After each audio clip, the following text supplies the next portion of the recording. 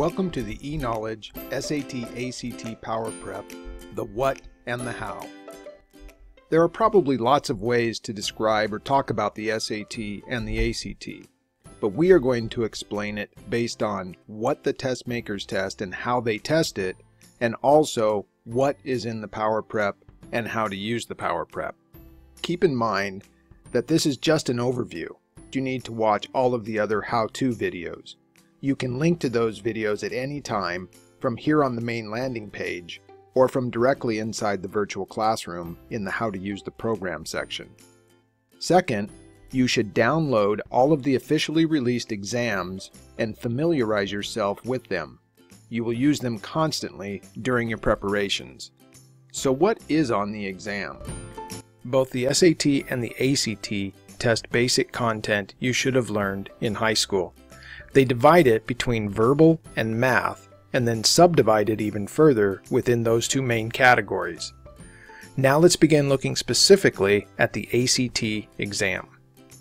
Within verbal, they test reading, standard grammar, logical reasoning, and vocabulary. But reading, logic, and vocabulary skills are tested in various ways throughout the exam in varying degrees in every section. Within math, they test the basic concepts you should have learned in high school, including arithmetic, algebra, geometry, and trigonometry. Within math, they also directly test your reading skills and your ability to reason logically, and to a much lesser extent, vocabulary. Within the verbal portion of the exam fits this hybrid called science reasoning. The emphasis here is most decidedly on the reasoning part and not the science part. But the test makers are not evaluating your understanding of biology or physics. They are, however, directly testing your ability to read, understand, analyze, and manipulate data in all its various forms, like charts, graphs, diagrams, etc. Also, they want to know whether you can understand and evaluate the logical underpinnings of given hypotheses and experiments. But the good news is, you do not need any prior science knowledge to answer these questions. Now we're going to take a very high-level overview of the ACT.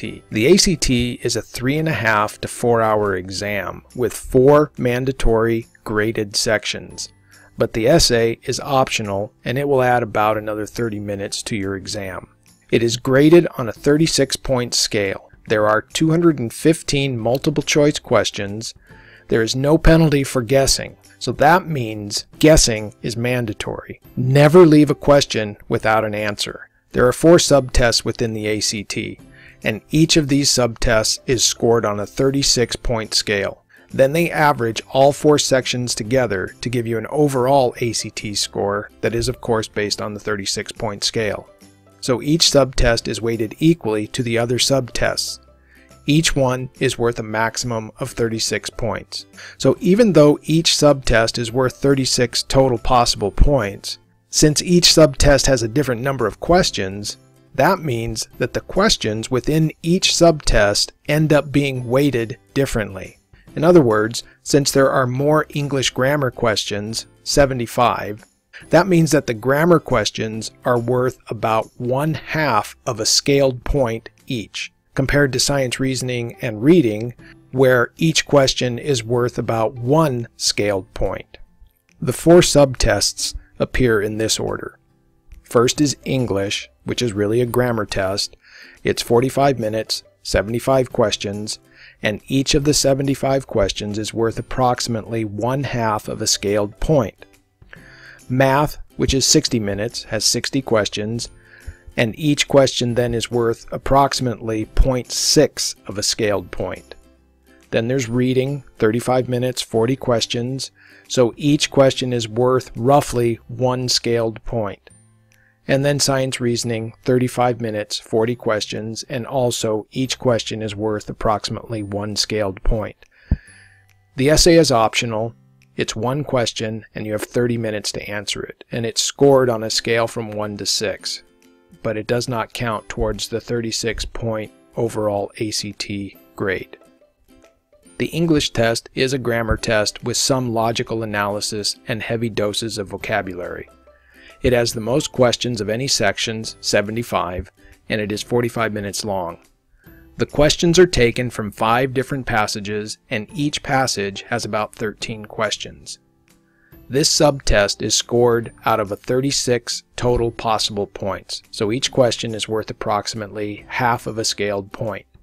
You will be tested on basic accepted grammar rules and what they call rhetorical skills. That's the logical reasoning part, and I'll show you an example of this in a minute. You will read passages that have underlined sections that indicate where a potential problem exists, and then you will select an answer choice that you think fixes the problem. But keep in mind, one of the answer choices is always no change. The good thing about this section is that it's based on learnable grammar rules. So like math, you can make big improvements if you study the rules. There are some pure logic questions that ask you whether to add or delete sentences based upon the logical flow of the material, and I'll show you some examples of that too. Let's look at an English subtest. Okay, so here's part 1 of an English test. It shows you have 45 minutes, 75 questions, and here is passage 1. This one's called the triangular snowflake. And question 1, they underline this section right here. So the whole sentence is, snowflakes form from tiny water droplets, comma, following a specific process of chemical bonding as they freeze, comma, which results in a 6-sided figure. Alright, so the only part you have to worry about is this part right here. And your options are no change, and then they shift the commas around in different ways. Well, the answer to this one is the no change option. It's actually correct the way that it is. So that is testing your understanding of commas. The next one, question 2, says the rare triangular snowflake, comma, similarly confounded scientists for years because it apparently defied the basic laws of chemistry. So now it's asking you what to do with this word similarly. So this is a logic-ish kind of question. So the rare triangular snowflake, however, is the correct transition, not similarly, because it's telling you up here that most of the time these snowflakes freeze in a 6-sided process, but obviously a triangle is only 3 sides, so that's an opposite effect. So the logic is that it would be however. And that's how these questions come together. Okay.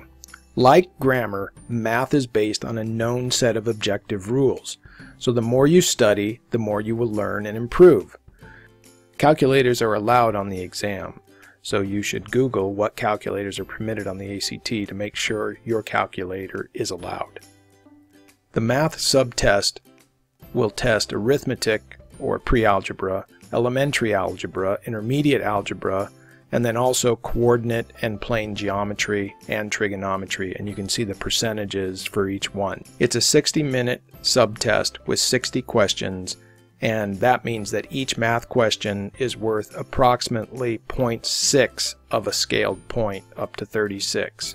Okay, so now let's look at some actual math questions. Here you see that it is a 60-minute exam with 60 questions, and then they start in with the first questions are usually the easiest ones. This will be your pre-algebra, arithmetic, and then as you go, the questions will get harder and harder. Make sure that you don't leave any question unanswered because there's no penalty for guessing. You can see that some of the questions are just straight math application. They give you graphs and give you more like a word problem. So it's a basic math exam that you've taken 100 times in high school, and it's going to test every part of your math experience all the way from arithmetic to trigonometry. And the questions will get harder and harder as you go through the exam. Okay, now let's take a look at reading comp, also sometimes called evidence-based reading. The reading comp will test your reading, obviously, your vocabulary, and your logic. In other words, can you read 800 or so words in a passage and grasp the overall point, the subpoints, specific words and ideas, and also extend the logic of some of the content? It's a 35-minute exam. It has 4 passages and 40 questions, so each reading comp question is worth about 1 scaled point up to 36 total. Each passage has about 10 questions, and you will get one passage each from social studies, natural sciences, prose fiction, and humanities. The good thing is you're not tested on any content outside of the passage. Everything you need to answer every question is contained inside of the actual passage.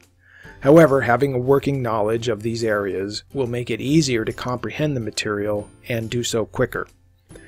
After all, this is a timed exam, so the faster you comprehend the information, the better. For example, you may get a passage about biology that talks about DNA. They will not ask you general information questions about DNA that you might have learned about in high school.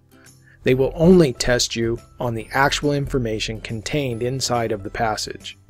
However, if you have a working knowledge of DNA, the words won't seem foreign and the concepts will come easier to you while you are reading. Also, note that the test makers purposefully select dense and difficult passages. They will also cut out large chunks of the original content so that the information will be harder to follow. They are purposefully attempting to make it difficult. So let's take a look at an actual reading comp passage. So here you see the directions. It's a 35-minute exam. It has 40 questions, and this is passage 1, and it even tells you that this is a prose fiction type passage. And then you'll see it has 87 lines, about 850 words, and about 10 questions, and they will ask you the types of things that you're used to seeing on a reading comp type question. So this is what's the primary purpose of the passage kind of question. And then they will also ask you to look at specific lines. Here's one where it says look at line 38. So it's the same kinds of questions that you had on reading comp type questions forever. Alright, so let's look at science reasoning. Science reasoning will test your logical reasoning skills, your reading, your vocabulary, and your data analysis. It's 40 minutes, 40 questions, and 6 passages, so each passage has about 6 or 7 questions. And each question is worth about 1 scaled point to a total of 36. Each passage will contain charts, graphs, diagrams, and data of some sort or description. And then all of the passages will be related to science in some way. But this is not a test of your science knowledge. They are testing how well you can grasp data, understand it, manipulate it, analyze it, and make conclusions about it. Just like reading comprehension, all of the information is presented to you. You don't need outside knowledge. The vocabulary will probably seem new and maybe confusing, but that's done on purpose. Don't give up just because you start reading and the terms are new and confusing. Of all of the subtests, this is the one that you can improve the most just by doing lots of examples and familiarizing yourself with the process. These are like puzzles, and everything you need to solve them is included.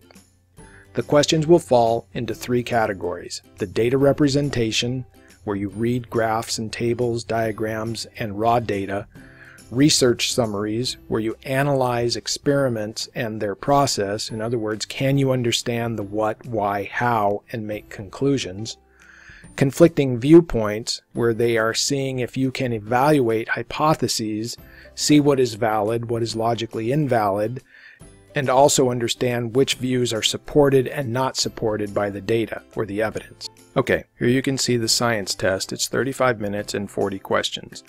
And you can see here's passage 1, and they give you some text with a lot of data, and then they give you charts. And then they're going to ask questions about all of that information. So you can see that and there were 7 questions here. Here's passage 2. This one has a little bit more text, but here's hypothesis 1, hypothesis 2, and they're going to ask you about those. And it has about 7 questions.